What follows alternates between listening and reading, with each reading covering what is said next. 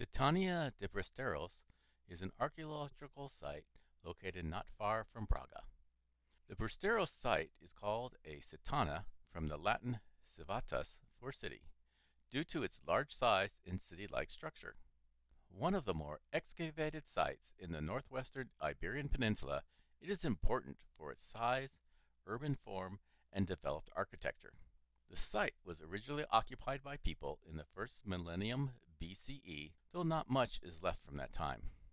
Most of the ruins today are dated from the Second Iron Age during the last 2 centuries BCE by the Castral inhabitants. The Castrals are believed to have been Celtic. Sometime in the 1st century AD, the settlement was occupied by Roman settlers. This is proven by the Roman coins, Roman pottery, and Roman architecture of the alleys and buildings of the eastern slope. The site is situated on a small promontory called Monte de Sal over the Ave River. The site offers an extensive view over the river and its valley. The moderate elevation of this site, the temperate and humid climate, and nearby river also provided rich natural resources for exploitation and settlement. The visible ruins of the walled village, or hill fort, is an area of 24 hectares. The defensive ramparts includes a pair of moats. The preserved walls measures between 1 to 3 meters thick and less than 2 meters high. The innermost rampart was partially absorbed into the urban development by being incorporated as a support wall for several family compounds. Gates were cut through each of the ramparts to provide passage. Some of the gate openings still have hollows where palisades were placed. Ramps and stairs provided access to the top. Briteiros is unusual for having its street arranged in a rough grid pattern.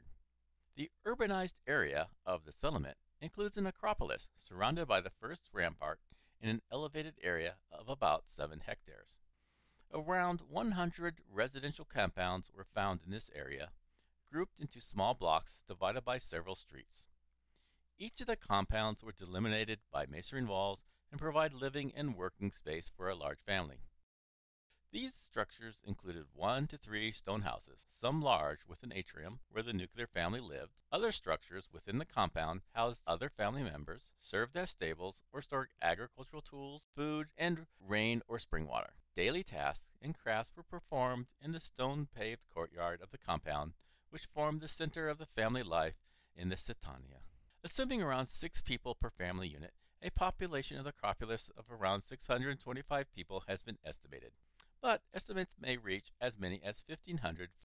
The ramparts and main roads are the most visible part of the site. There are conduits that carried water from the spring on the hill, 2 public bath structures, and a large meeting or council house.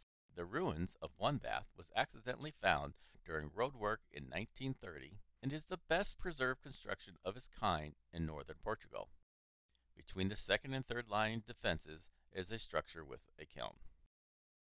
Lee and I very much enjoyed going through this site. Unfortunately, it started raining as we were about halfway through, and we had to cut our visit short, as the pathways are quite rough and very slick when wet.